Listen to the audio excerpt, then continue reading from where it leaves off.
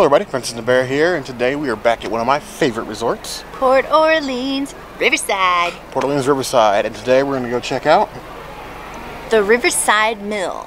I've been wanting to eat here for a while. We just always go to Sassagoula. Yep. So we're going to go in here, see what new plant-based options they have, hopefully something delicious for the princess. Yes. And we'll see you soon. Be sure to subscribe. You heard the girl.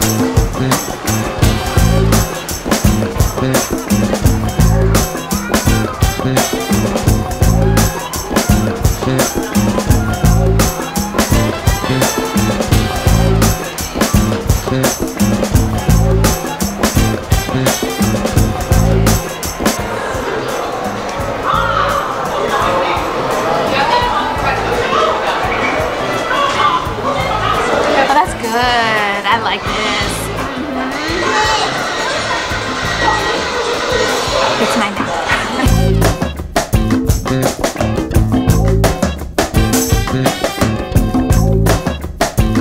So we have the Mill Burger.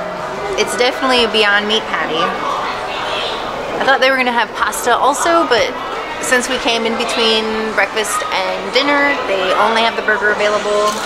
There's no sauce on it at all. It's just a plain plant-based burger.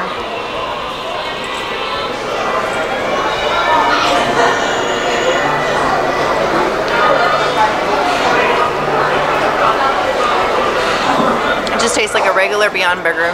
There's really nothing special about this at all. It's alright. I probably wouldn't get it again. I've never tried Beyond Burger, like a plant-based burger. Now is your turn. It's like McDonald's. What? It's like McDonald's. Pretty close to it. What is this made of? It's pea-based. Okay. It's not real meat. Stop sniffing it and eat it.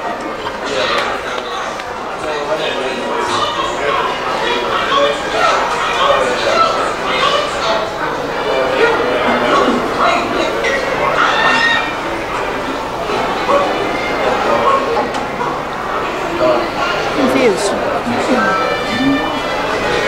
It tastes like meat, but then there's an aftertaste that I can't quite place. I really like it. It's good. So another day, more Disney, another Beyond patty. It's cooked. You got lettuce and fixins. I wish there was something special about it.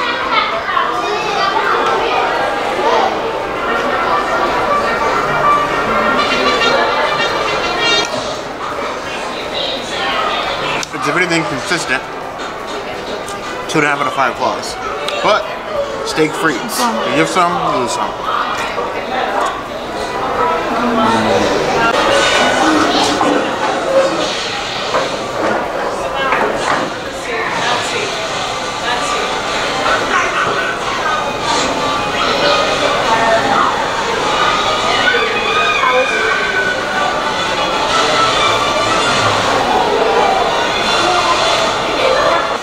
Sweeter than I thought it would be. I think that's a barbecue sauce.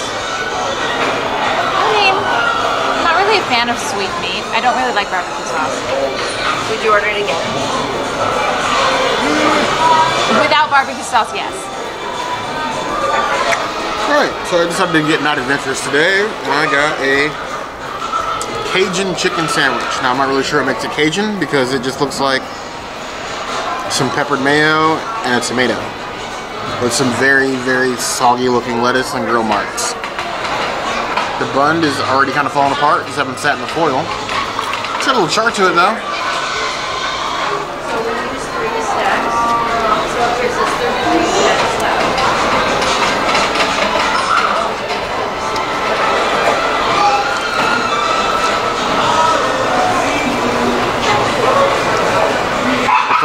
horseradish and mayo on top of a grilled chicken patty. I don't know if that really makes it Cajun, but whatever, they tried. 2 out of 5 plus. Wouldn't order again. Hello everybody, Princess and the Bear here, and we just finished at The Riverside Mill. Riverside Mill. Thoughts? Hard pass. Would not come back. Plant-based options really haven't improved enough to warrant another visit if you're vegan. It's fairly basic. You can get this food Go to Sasagula. anywhere in the park, and there's no reason specifically to come here, I would Agreed. say. My chicken sandwich isn't anything special either. It was alright. I mean, if you're looking for park food not in the park, I guess you can come here. But boring and basic AF. you just want to see if there's see them improve a little bit, something different, a little more options for both of us. At least be a little more Cajun. I don't know. Well, if you guys been to Riverside Mill, did you guys like it? Do you think they should have more options? Is there some other place, hotel, food court you think we should go? Let us know in the comments. Hit the notification bell if you want to see other videos like this, and we will see you soon. Sure to subscribe. You heard the girl.